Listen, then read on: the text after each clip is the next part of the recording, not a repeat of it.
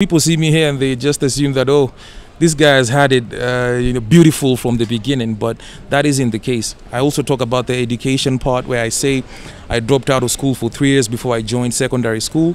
Felt like I needed to say that so that the people know that, hey, got a D plus, And this is after 3 years after dropping out of school, and me going back to school it wasn't even necessary for me, but I felt like I needed to do it because mimi ni mtoto wa nne kwa a family of 6 kids na mimi ndo wa kwanza mwenye nilimaliza high school, unaona. So I felt like I needed to break that generational curse so that wale wananifuata pia waweze kumaliza chuo, and we did it. I did it and it happened, and here we are right now.